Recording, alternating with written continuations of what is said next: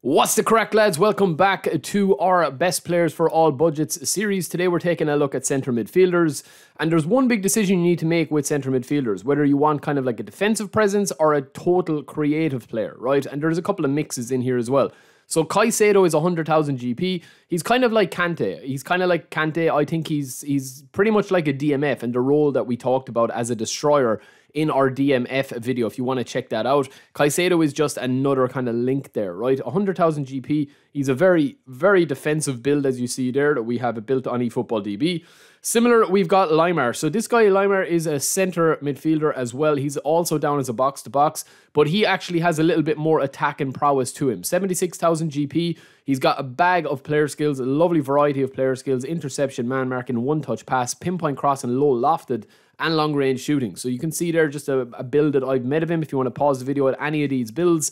But as I said, you are going to have to decide whether you want kind of like a really energetic, lots of stamina, kind of buzzing around the pitch, blocking balls, intercepting tackles, fouling, disrupting the play as a box-to-box, or else you want somebody with a bit of skill, a bit of passing ability. All of these guys that you're seeing, including Valverde at 180,000 GP, are kind of falling into that kind of, box-to-box role. Goretzka as well is down as a box-to-box. He has got a rating decrease since eFootball 22. He's not as powerful, but he's still the beast, man. He's still the best, I think, centre midfielder in the game.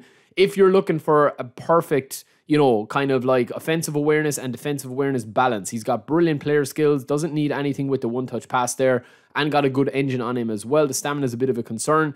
And then speaking of creative players, so this is when we're talking about box-to-box versus the likes of creative playmaker or orchestrator, right? Arthur is here for 32,000. His skills are what really puts him over the top. Look at all the player skills that he has there. Absolutely incredible. He is the only player in the game as a centre midfielder that has these variety of skills. Double touch soul control, one touch pass, true pass and weighted, outside and low lofted, as well as interception. It's a very, very unique card. Try him out if you're looking for a cheap CMF. And then on to players, again, that are kind of like the complete package, that are able to defend, that are able to kind of zip around the pitch. Every time I do a video on Goretzka or I do a video on CMFs, people have the debate whether it's Goretzka, whether it's Bellingham, whether it's Pedri or Barella.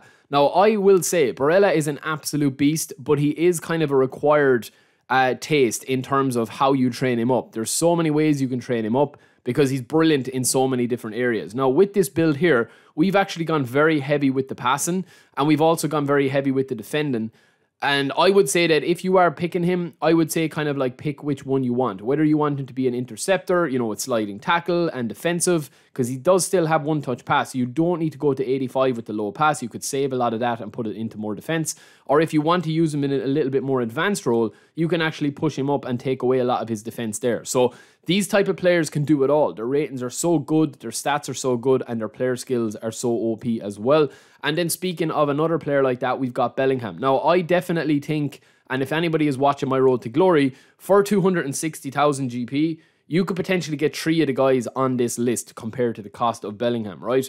And I still think that Bellingham has a couple of limitations in that he does feel a little bit clunky. But if you learn how to play with him, I'm using him on my road to glory. And apart from his finishing ability, he's an extraordinary card. His player ID is brilliant. The runs he makes for a box-to-box are brilliant. He's super defensive, super quick on the ball. When he has it, like with his little touches and turns for a big man, he's able to muscle people out of the way. He is kind of Goretzka back when Goretzka was at the top of the pyramid back in eFootball when it first launched. And I do think that he is the ultimate box-to-box, unless you want to go for the total creative option, which is why my main man is at number 1, and it is Pedri. 170,000 GP. He can train up into the 30s with the levels. Insane ability, insane dribbling. I mean, he is basically Iniesta reincarnated from the older PES games. His ability on the ball, his balance, his tight possession, 2 key stats in eFootball 2024.